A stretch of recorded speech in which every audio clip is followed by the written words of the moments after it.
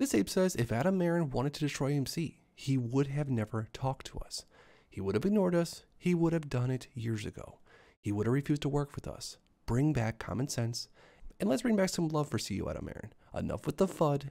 CEO Adam Aaron and the apes are bringing AMC Entertainment to prosperity. This ape says reposting from August 21st. Let's take a look. So this is a post from a while back, but newer apes especially listen in. It says AMC Entertainment posting again. Imagine raising utilization to the mid-90s.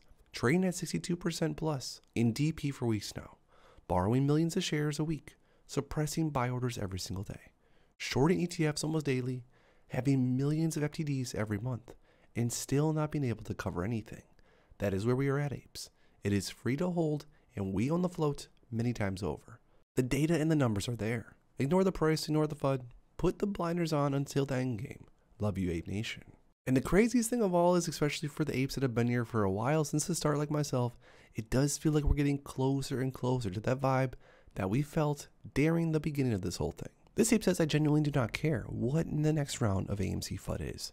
And let me tell you, the AMC FUD seems to never end. I can see a clear uptrend in revenue. We have data to prove that. AMC is not going bankrupt and is on the path to profitability. If you were to bet right now, does AMC, just going off the data, just going off the numbers alone, does AMC at this point seem to have a better chance of going straight to bankruptcy or straight to profitability? Comment down below what you think. This ape says how it started versus how it's going. When I first got into this play, I used to check the price every day. The run to 72 was a rush and I bought more on the way up. And of course, the mostly steady decline after was disappointing. But now I am 100% long on my shares. I check in every few weeks or so, fully prepared to lose my entire investment or moon with nothing in between. This play has made me zen, more than I expected. Not going anywhere, hedgies. Who else is exactly the same? So out of curiosity, comment down below if you feel similar to this ape. Or let us know where your head is at as of this time.